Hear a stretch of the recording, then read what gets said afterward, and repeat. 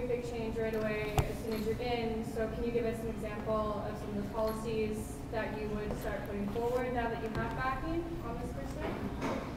I'll tell you what I've been doing for the last year and a half, and that'll probably give you a pretty fair sense, and I'll pass it to Donald. Right now we have what I consider, Peter Russell, Professor Emeritus of Political Science, University of Toronto, comes with this term, false majority. It's a false majority when the minority of the public across Canada can elect the majority of the members of Parliament. So I'm not going to mislead you to suggest that, elect us and we'll be able to change the tax system or redress, what an effective opposition needs to do is, I think, is revitalize democracy by making sure Canadians know what's going on in the House of Commons. That's one thing, because our mainstream media ignores a lot of very important issues, and I find that one of the most important things I've been doing as a member of Parliament is being very transparent about what I'm working on and why it matters, and engaging Canadians to help me. So a very good example, I've done this on the omnibus budget bills, I've done this on a number of pieces of legislation where, by myself, I've drawn attention to an issue way before any of the other opposition parties were paying attention. On the case of the Canada-China Investment Treaty, to give a good example of how one MP who's really committed to being a voice for the people who elected me works with the general public and outreach to activist organizations. On the Canada-China Investment Treaty, not only did I first identify it as a threat, analyze it, read it, get it out there, do press conferences, but gradually got, and I had also backing from a number of international law experts in investment law. But at the point that I was putting out petitions and asking Canadians to help me, I also persuaded some of the NGOs to help. So we had 70,000 names on petitions online that I could go in the House of Commons and say, this was before I could get the other parties to pay attention. 70,000 Canadians are urging this treaty not to be ratified. It's still not ratified. Now, it could be ratified any day, so I always say that with my fingers crossed. But the ability of an MP to work on what's being presented, to analyze it, and I also presented 330 amendments to Bill C-38 last spring. So I actually ended up organizing all of the parties in opposition into what the media across the country said it was the first effective opposition in the House of Commons to anything Stephen Harper had done since 2006. The first effective opposition. And it isn't because there's a lot of me, there's one of me, but the difference, and it's not because I'm cleverer than all the other MPs, that's not the case. There are totally wonderful MPs in all the other parties, for sure. But they're constrained by a top-down system that controls them and says, as Donald was saying, it's all about 2015.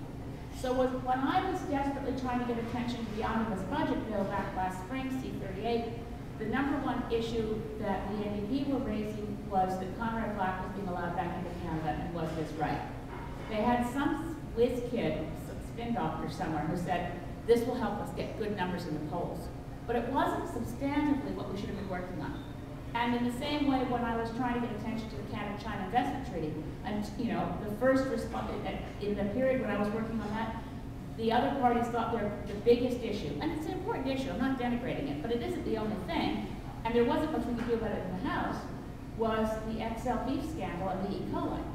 So day after day after day, when I'm trying to get people's attention on a treaty that's sitting in the House of Commons that we had an option to get to debate, and I couldn't get the other parties to help, because, so they're going on other things. So it's not so much that I could say that there are policy issues. I'm always raising climate change. I'm making sure we don't ignore important issues. But we don't have the power, and neither does Tom Mulcair and neither does Bob Rae, in a majority conservative parliament, to actually put forward laws that we want to get passed. Although I do think my private member's bill is going to pass. It's more about how do we ensure that Canadians from coast to coast see what's happening, engage on it, and try to change things in the moment right now. And I think we're doing that pretty effectively on a bunch of issues. So I'll pass to Donald for, obviously, I just see it as everything I did times 2, but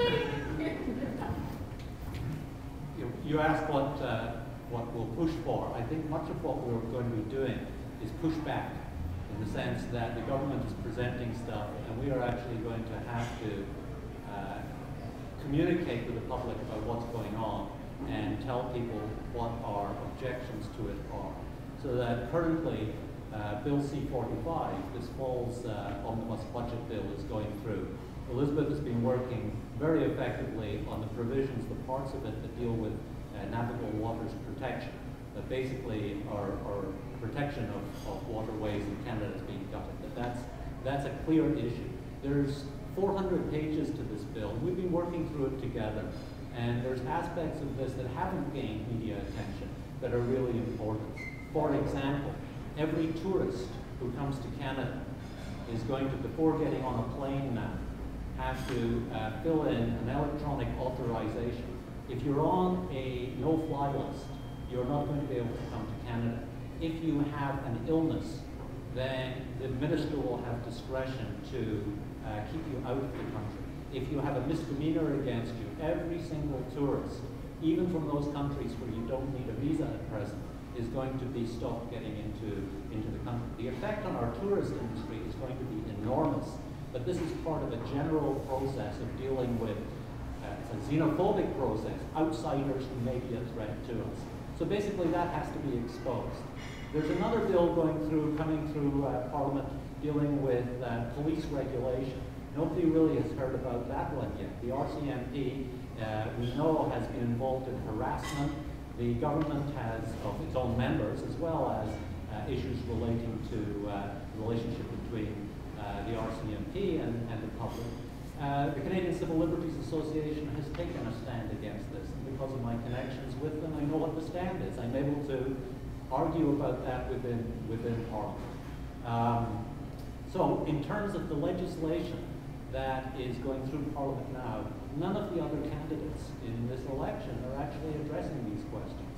But we've been working on it. We know what the issues are. The other thing that I think that we have to know is, and the thing that we will be pushing for the next 2 years, is that currently, believe it or not, Mr. Harper has still got 36% approval across the country.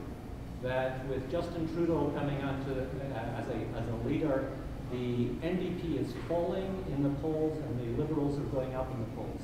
Even if we do think like the other parties about 2015, there is an enormous danger of the Harper Conservatives winning the 2015 election while the other two parties split the opposition vote. That is a real danger at the moment. For the next 2.5 years, we are going to be emphasizing our policy of electoral cooperation agreements.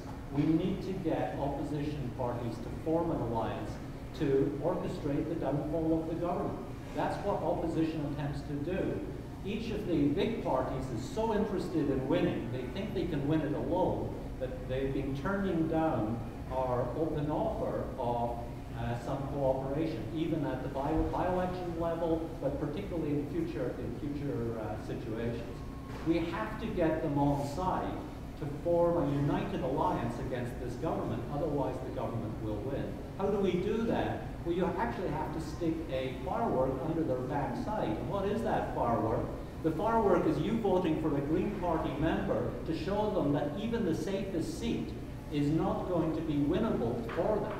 If we can motivate them to take us seriously, which we can do by voting in a Green Party member, then we will have alliances, ad hoc cooperation agreements that will bring down the Harper administration.